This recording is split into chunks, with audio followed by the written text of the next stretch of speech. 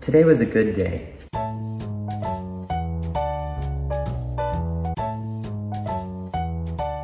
It was a crazy day. All right, tell us, just vent. Do you really want me to vent right now? Yeah. It starts off like last minute being like, hey, we have this boat available to us. Should we go? Well, yeah, let's go. So we drive, get in the car at 9 a.m. and we drive down to Coral Bay.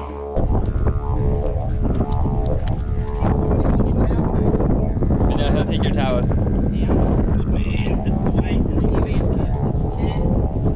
On the way down, Corona is like, hey, guess what? You can't go to Australia or New Zealand or anywhere in the Pacific. We're like shutting borders. So we had planned to fly home to the US and all of that just got canceled. On our drive down to be on a boat out of cell service all day long. But as we're driving to the boat, we can see off in the distance just like an orange cloud approaching us. Yeah, I didn't think too much of it. No, me neither. It's a sandstorm and it looks like the end of the world. This is the end. Hold your breath and count to 10. Feel the earth move and then hear my heart burst again. For this is the end. I've drowned and dreamt this moment, so overdue I owe them. Swept away, I'm stolen.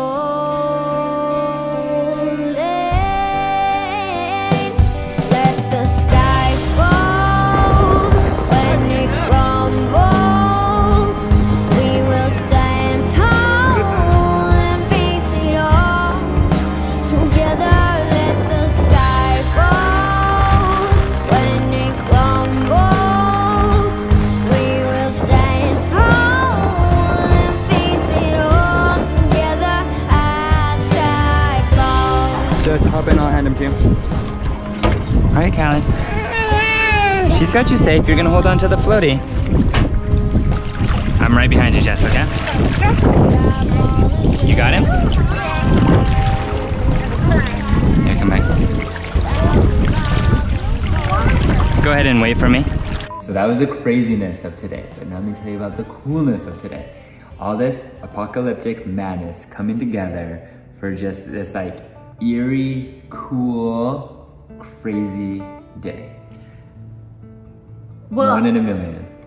And as like stressed as I was, it was just one of those things where you're like, look at where I am and look at what I'm doing and who I'm with, and you're like, we're gonna be all right. That's what I told you. I told you we were gonna be But all you right. did a good job letting me vent. I needed to vent.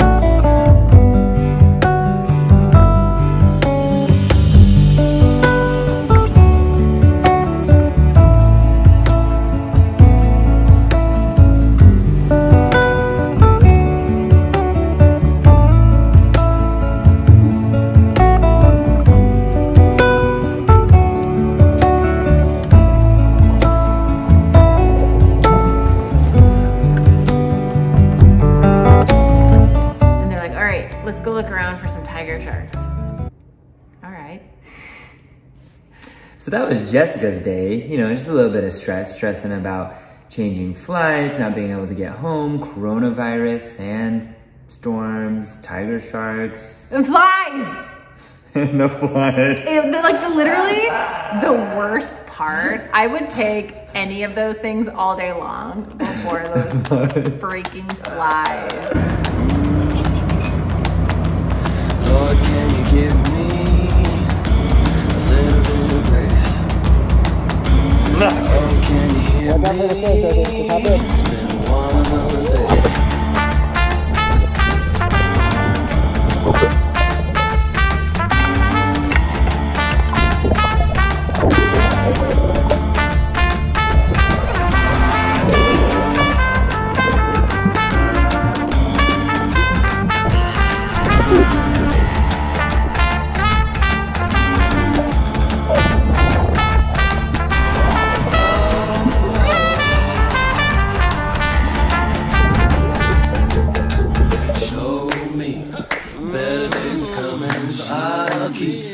Kneeling in the mud, show me better days are coming, so I'll keep kneeling in the mud, show me better days are coming, so I'll keep kneeling in the mud, show me better days are coming, so I'll keep kneeling in the mud.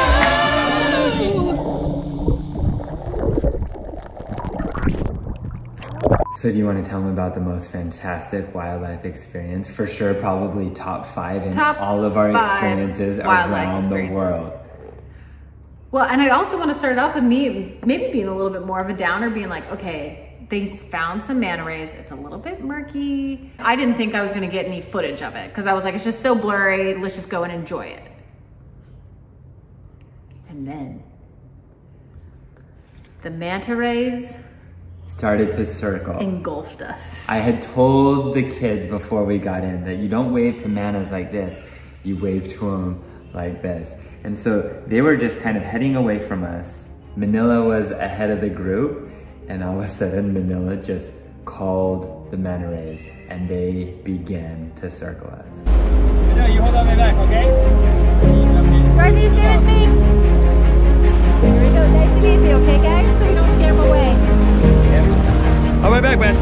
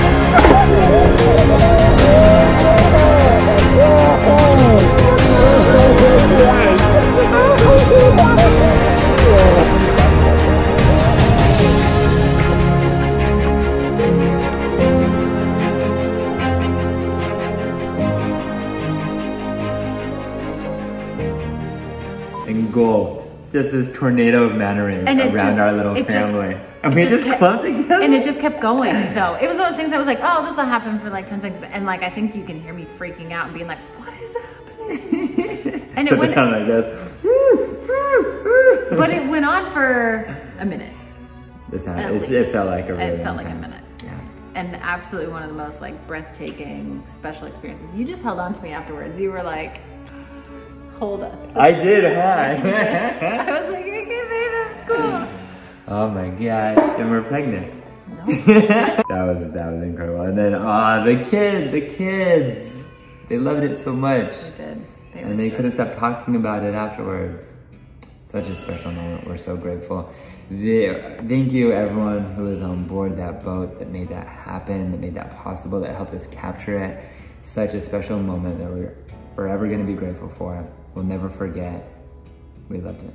The people on the boat were so special. I told the captain on our way back, I said, thank you so much for all that you do. Not only did you show our family an unforgettable experience, but it means a lot to us when the people that are doing these tours, taking out these boats, respect the ocean and the wildlife the way that they do. Well, and there were so many times where he was like, I will, like our captain, Fraser was like, I will watch Callie, you have to get in and see this. And I was like, shows like that's how much really he loves amazing. it, Because right? he was like, you can't miss this. And I was like, okay, I'm gonna get in. Do you see, so at the very end of the day, the boat pulled up into the dock and Callie was like, baby boat, baby boat. And Fraser's like, oh, you wanna see the baby boat? I'll take you out on the boat.